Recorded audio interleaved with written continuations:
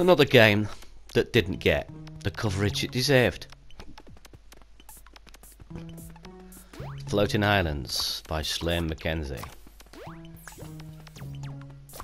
Again, just like his other work, still one of the strongest platformers out there.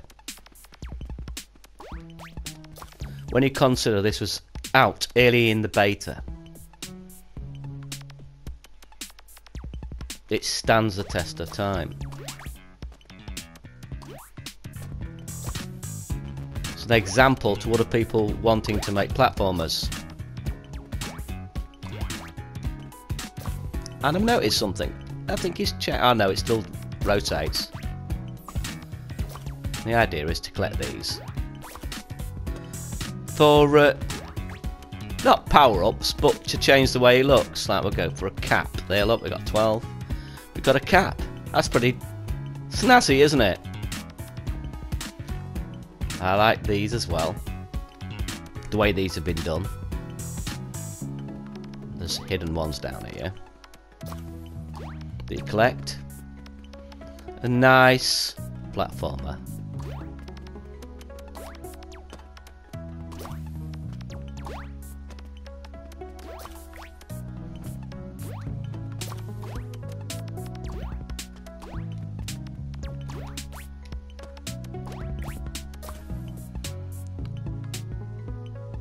Nice music, nice presentation, vivid, fantastic.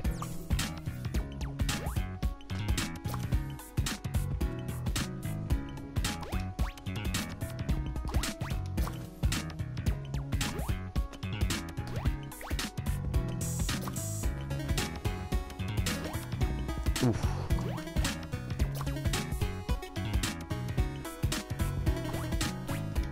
Ha ha ha! Knew I'd done that wrong.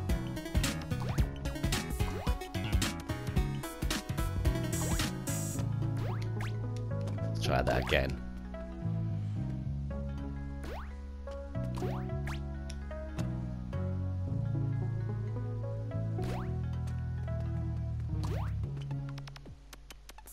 To get that one up there, it's on, off, on.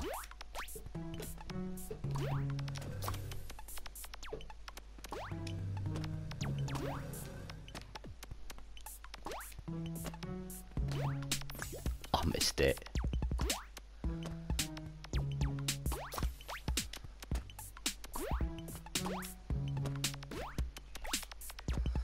Very well done, isn't it? And you get these hats as well. Think about that enough, yeah. There you go. Pretty cool. And it's quite a lengthy game. You know, take a good 15 minutes to get to the top. Very well done. Oh, there's something down here as well, I think. Hidden. Yeah, there it is, look.